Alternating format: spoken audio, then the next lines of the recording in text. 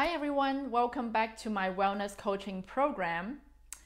Well, I hope you enjoyed the previous 4 sessions. I know you guys are working hard and paying attention and doing all the work that you are doing. Well, today we're entering session 5.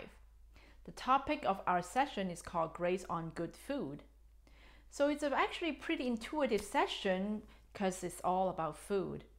And we can actually apply to our daily life immediately after what we learn in this session. So there are 2 very important words that we need to learn in this session. The first one is called grazing. Second one is called sipping.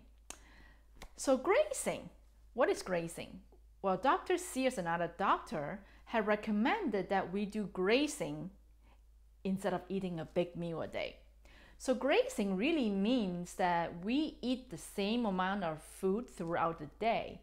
So instead of eating one big buffet meal that we couldn't move after we eat that huge meal and skipping maybe breakfast and dinner, they recommended that we actually eat a very small amount of food throughout the day.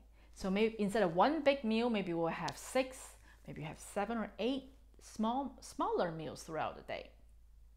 The purpose for that is going to have our gut work less. Sure, it works a longer time, but each time it has less work. So it actually helps our hormone, our metabolism, and our digestive system, and actually help to protect our body. Now the second word is called sipping. Well, sipping, it's really just meaning drinking something. But with Dr. Sears, he would recommend that we sip the smoothies throughout the day. Well, don't worry, it's not just any smoothie. Inside this video, you're gonna see recipes that shared by Dr. Sears, what he drinks every day, what helps him to advance his health and keep his well-being and physical health in optimal state. So you don't want to miss out on this video because you're gonna find out some really amazing recipe that's shared by Dr. Sears. So as always, if you have any questions, any concern, please come find me. Please contact me through email, phone, social media, and also don't forget to do your worksheet. And don't forget to go online to fill out the online forum. And most importantly, don't forget our weekly phone calls.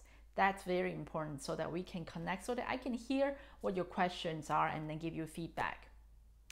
But as always, enjoy this session. Time is flying by, and next week we're gonna get on to session 6. So that says, I hope everybody have a good week, and I will talk to you guys during our phone conversation. Enjoy and bye-bye.